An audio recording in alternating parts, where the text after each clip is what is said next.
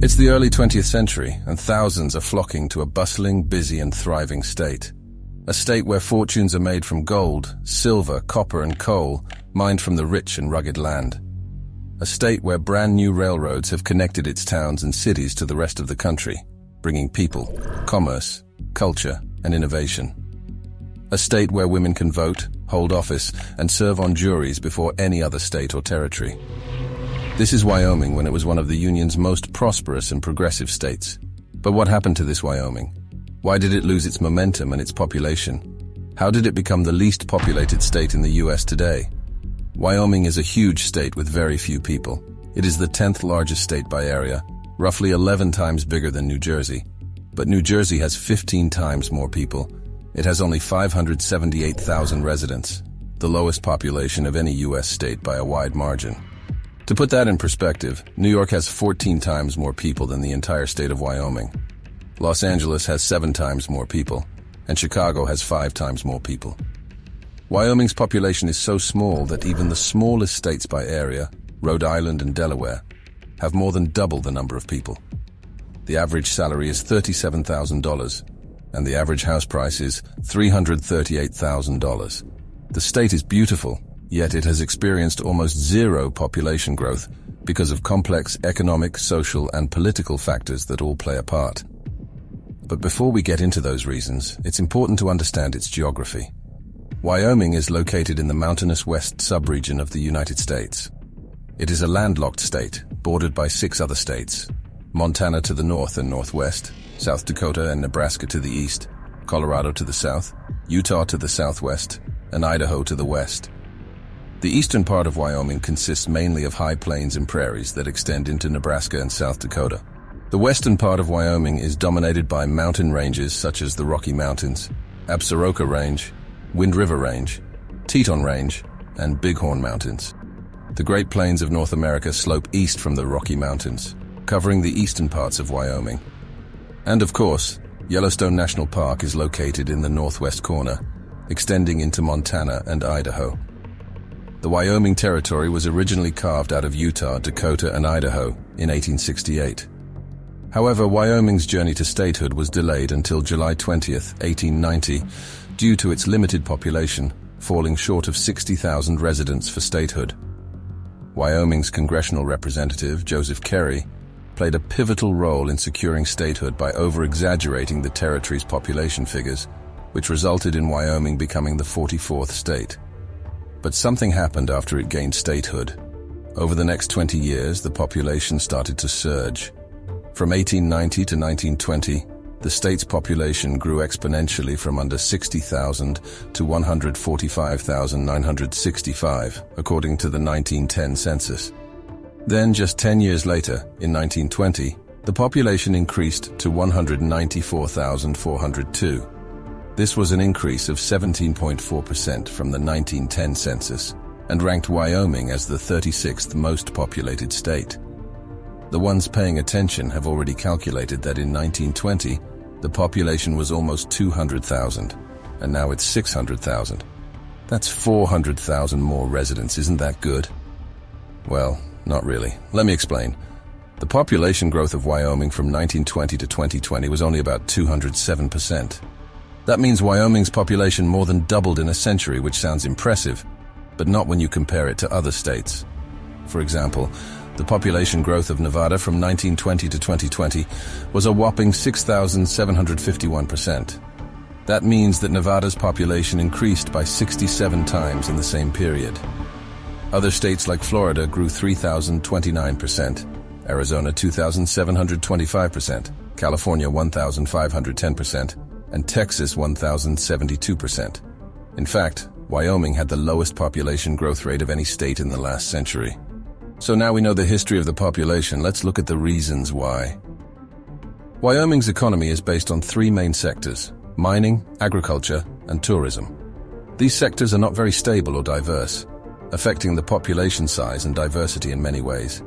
Mining is the most significant contributor to Wyoming's GDP, extracting coal, natural gas, oil, uranium, trona, bentonite clay, gypsum, limestone, and iron ore.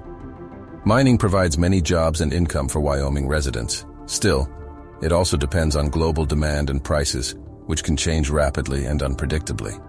When the mining industry booms, more people move to Wyoming to work in the mines or related industries.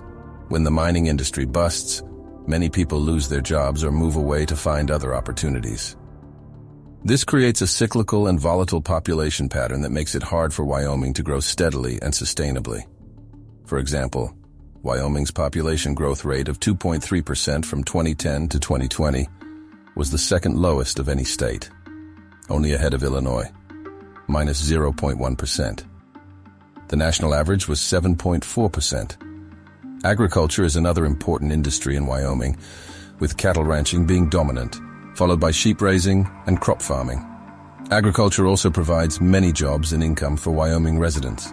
Still, it faces many challenges and risks, such as market fluctuations, environmental issues, and competition. Wyoming farmers and ranchers have to deal with droughts, pests, diseases, wildfires, predators, and regulations that affect their productivity and profitability. They also have to compete with other states and countries with more land, water, labor, technology, and subsidies. These factors make agriculture a difficult and uncertain occupation that discourages many people from entering or staying in the industry. For example, Wyoming's agricultural output declined 9% from 2018 to 2019 due to low commodity prices and unfavorable weather conditions.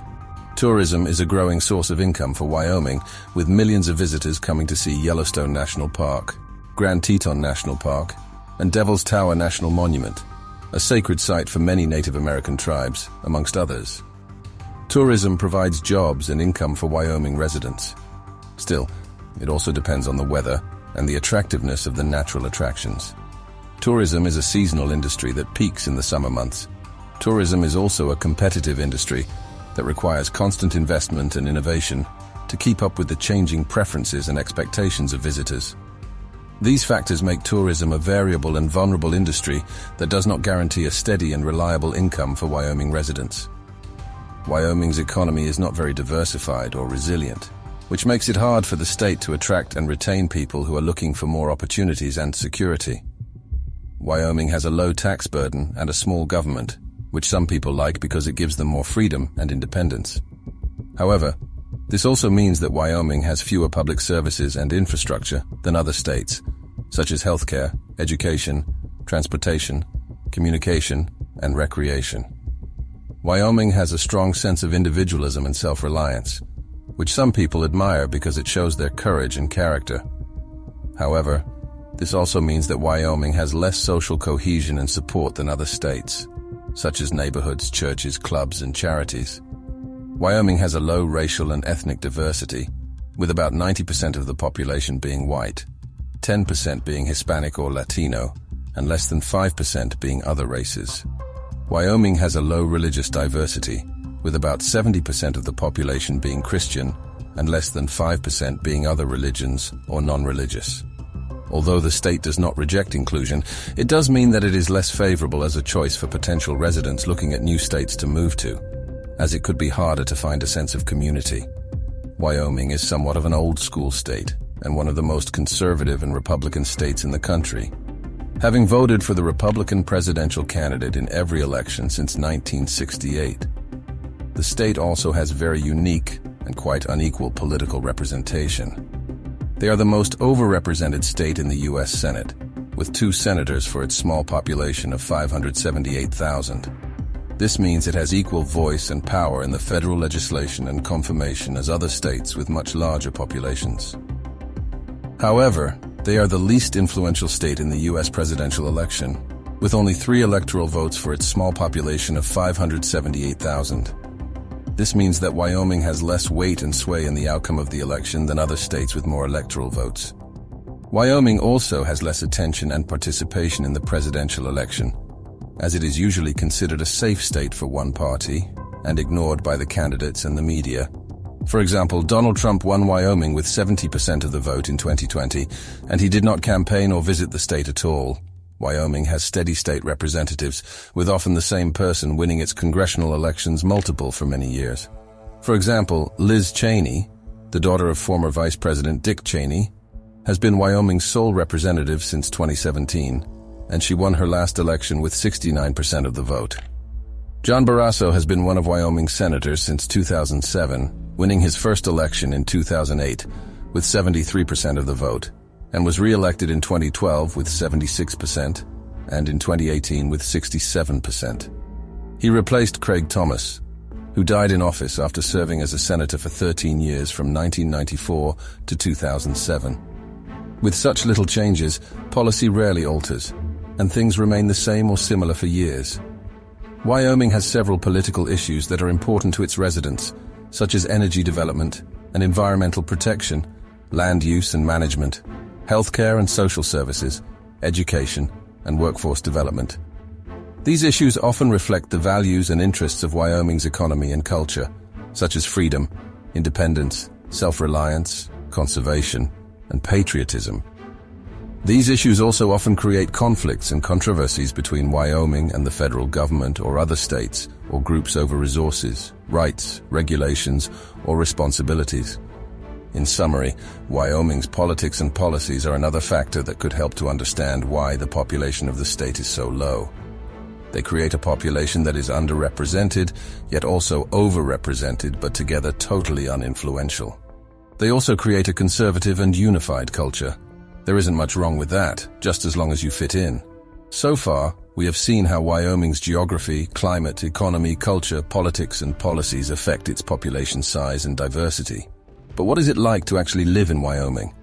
How does it compare to other states in terms of quality of life? What are the advantages and disadvantages of living in the cowboy state?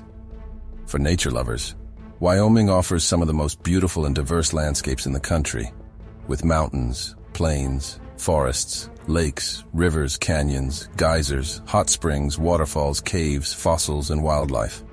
You can enjoy every type of outdoor activity you could imagine, like hiking, camping, fishing, boating, biking, skiing, snowshoeing, wildlife viewing, photography, and climbing.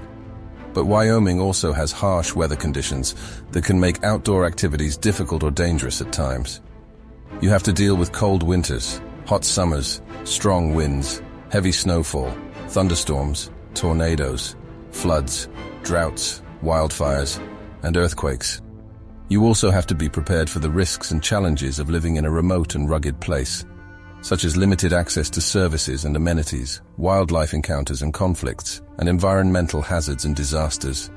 For business owners, Wyoming has a favorable business climate that includes no income tax or corporate tax, low regulations like no state minimum wage or mandatory sick leave, low costs of property prices and utility rates, and a high number of state business grants. However, it is a double-edged sword.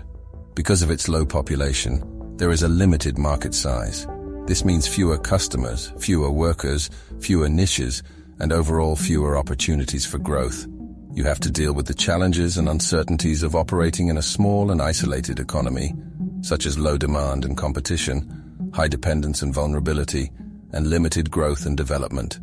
Wyoming is amazing. With friendly communities, low crime rates, and low risk of natural disasters, Wyomingites have strong morals and ethics, such as honesty, integrity, responsibility, and respect. They tend to follow the Code of the West, which is a set of principles and guidelines that reflect a stoic cowboy frontier-type character. Wyoming residents also tend to be patriotic and proud of their state and country, and they honor their history and heritage. Wyoming residents tend to be generous and compassionate, and they donate their time, money, and skills to various causes and organizations. Because there are so few people with low diversity, the state provides a high level of support and services to its residents, such as good infrastructure, schools, parks, neighborhoods, and churches. Because there are so few people, there are fewer malls, museums, events, restaurants, and other fun activities. Wyoming is one of the states that has experienced the least number of school shootings in the U.S., according to a database compiled by the Washington Post. Children are the most important part of life, and if you are blessed to have them, then knowing they are safe is worth everything. In this state, it seems you can raise a family with more peace and security than almost any other state, and for that, thank you, Wyoming. Overall, Wyoming has a low population that is unlikely to grow significantly in the near future.